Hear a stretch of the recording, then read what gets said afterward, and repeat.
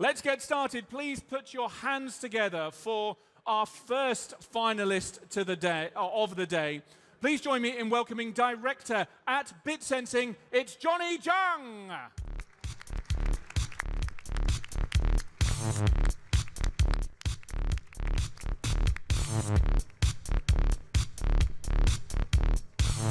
Come up there, Jony. So, that bit of the stage is all yours. Are you ready? Okay, I'm ready. Are you ready? In which case, your time starts now. All right. So bitsensing is a radar tech startup based in Korea.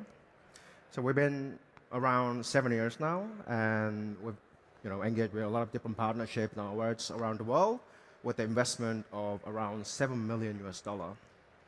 So today, I'm going to introduce you on how we disrupt the markets across different industries with our very unique radar technology. So this is our imaging radar. It's a demo video. So my question here is, how long do you think it will take to develop an automotive radar? It generally takes 2 years, and it takes around, it costs about $10 million US to develop an automotive radar. And the traditional process of making an automotive radar starts with the chipset manufacturer, and then the chipset is passed to Tier 1, and Tier 1 does a lot of different jobs, and it is finally applied by the OEM. We identify the bottlenecks in the traditional way of making a radar. So what we do here, we partner with the global top-notch chipset manufacturer to pre-engage with the next generation chipsets to resolve these bottlenecks.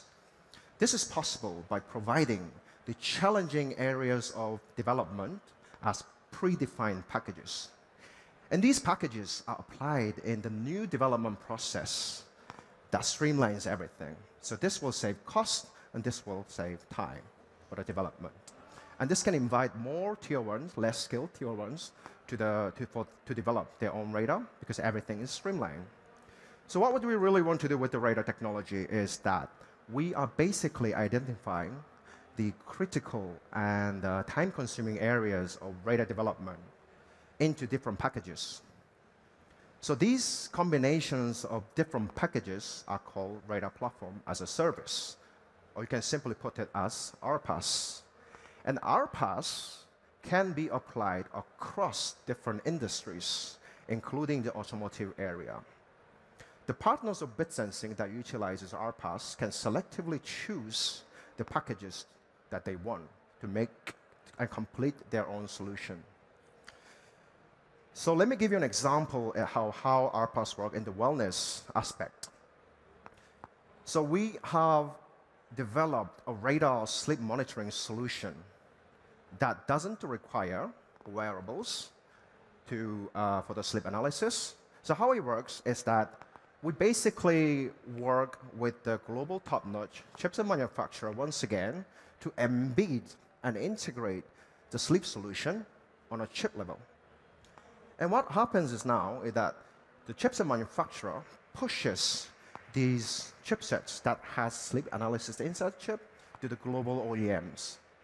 The global manufacturers, the device manufacturers, can benefit from utilizing this chipset to make their own non-wearable sleep analysis solution without having to invest millions of dollars for sleep technology.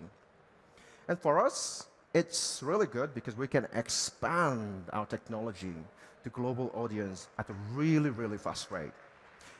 Everything is based on subscription basis, and we expect to obtain around 1 million users for the who benefit from the sleep technology.